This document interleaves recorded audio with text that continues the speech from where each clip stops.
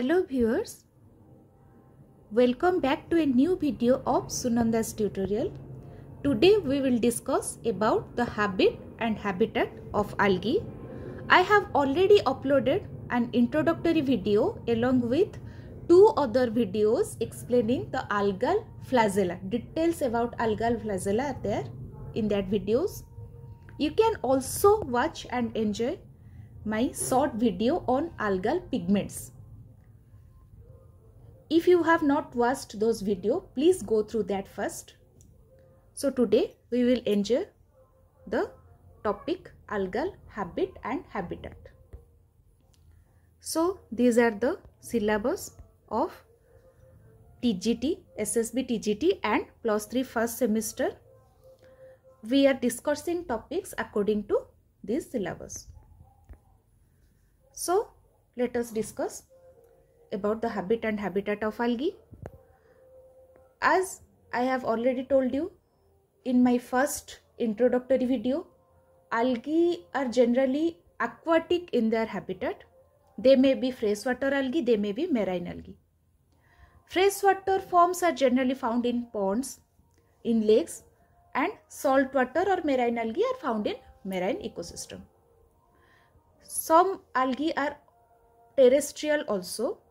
They found in wet or damp soil. Algae also live in symbiotic relationship with fungi and known as lichens.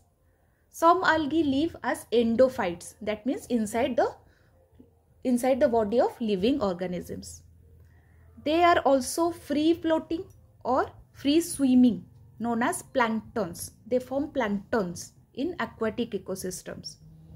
Sometimes they get attached with the substratum or bottom of the aquatic ecosystem known as benthos or benthic algae.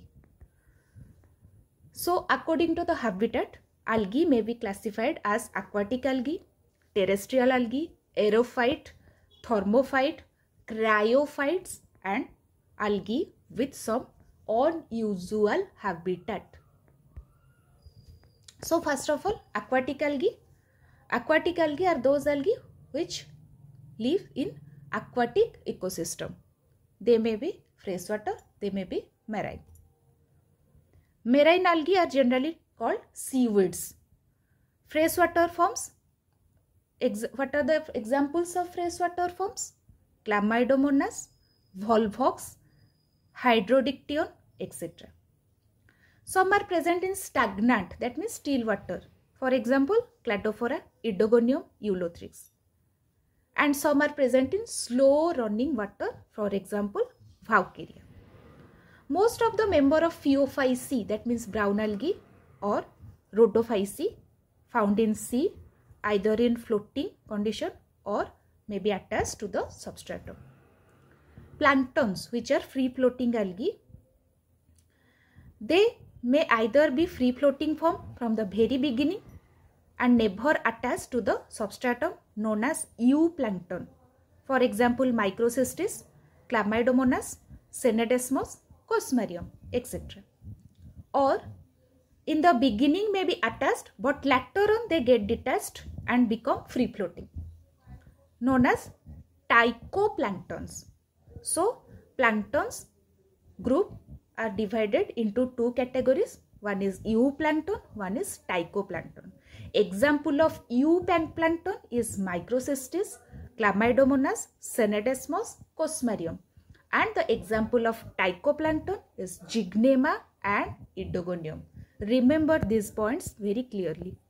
Then terrestrial algae, those algae which are found in terrestrial condition are known as terrestrial algae. The algal forms occurring on soil surface are known as saprophytes, and the example of it is Vaucaria, Botridium, Fischella, Idocladium. So remember these points very clearly because these are very important from your examination point of view. Then aerophytes.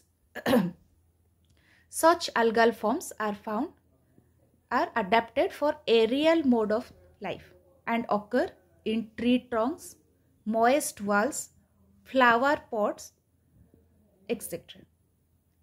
So they get their water and carbon dioxide requirement directly from atmosphere.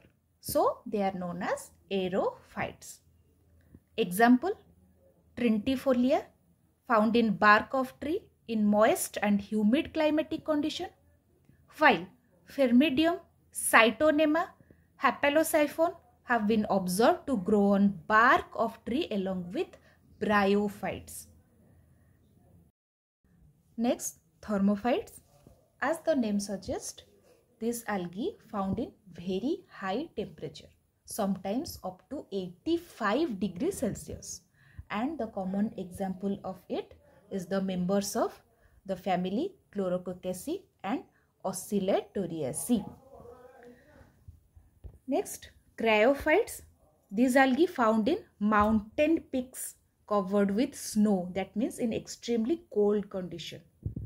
And remember these examples because these examples have already been asked in examination, in SSB lectureship examination.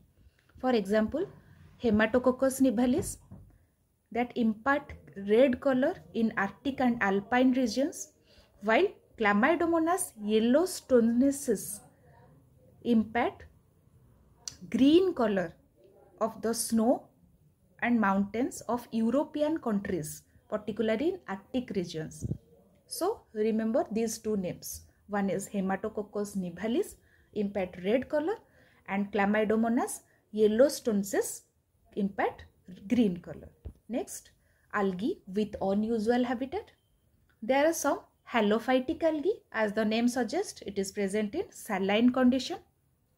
Lithophytic algae grow in moist rock or rocky surface. Then epiphytic algae, those grow on other organism or other algae or other aquatic plant. Then there are some epizoic algae, and these algae which are grow or which are found on the cells of mollusks and turtles and fins of fishes. And the common example of it is Cladophora, which are found on snails and cells of bivalves. Then endozoic algae, which are found inside the body of aquatic animals. And the example of it is Zoochlorella, found inside the body of Hydra viridis. So next is the parasitic algae, and the most common example of it is Cephalurus. Please remember this name as it is already been asked in your SSB lectureship exam. One is Cephalurus, which causes red rust of tea, and Chlorochytrium and Phyllosiphon are also important example of parasitic algae. Then these are some symbiotic algae, that means several members of Cyanophyceae grow in association with other plants. And the most common example of it is nostoc, that found in the thallus of Anthoceros and Notothyllus. Again, another example of it is Annabena, which is found in the coralloid root of Cycas. Annabena ajoli is found in Azolla in association with Azolla. Then Chlorella is another nitrogen fixing bacterium. Chlorella form another association with Azotobacter and with other species of Ceratophyllum and mosses. So these are all about symbiotic algae. So in this video I have discussed about the habit and habitats of algae. In my next video I will discuss about the algal structure, different types of thallus organization of different classes of algae, then the classification likewise. So stay tuned.